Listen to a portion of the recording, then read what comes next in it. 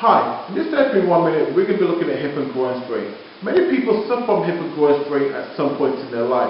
For example, footballers, or you can actually be doing it by just walking off the curb onto the road. Now, take a look at the video. What you'll see is that you're going to be at full stretch. And when you're at full stretch, your hand will be in the air and your back leg will be trailing down at a slight angle. This will work the hip flexors as well as the groin, which are the adductor muscles. Take a look at the video again.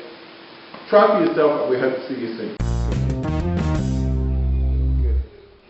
Get that leg, left leg, really, there you go. That's a good one.